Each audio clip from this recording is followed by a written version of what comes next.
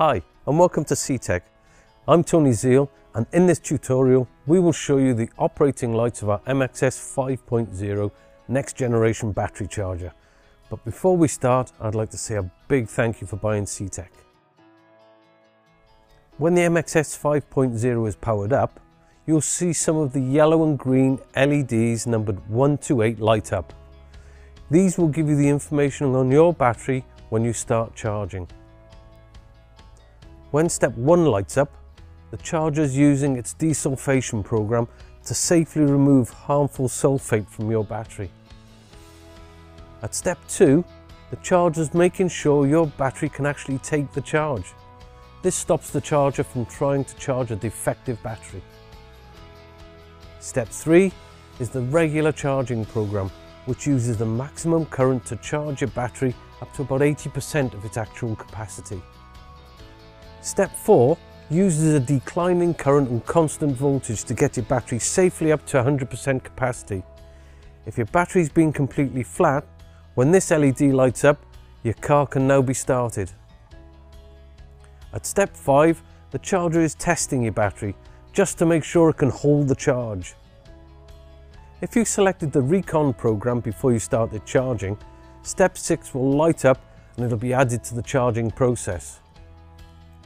One of the great things about the CTEK MXS 5.0 is that you can safely keep it connected to the battery for long periods of time, so your battery's always topped up.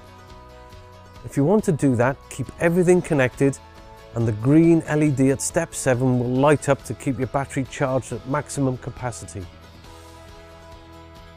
When the green LED at step 8 lights up, the charger is monitoring your battery and giving it a pulse charge when the battery charge level drops by 5%, just to keep it fully charged.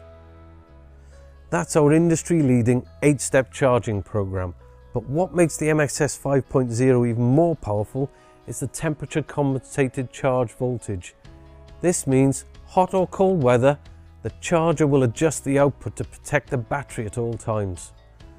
The improved software leads to a faster, more efficient charge, a massive 10% saving, a dedicated AGM battery mode. This uses 6% less energy from the mains. It has multi-mode selection, which gives you increased function and charge efficiency. Now, like all CTEK battery chargers, the MXS 5.0 is extremely safe and reliable.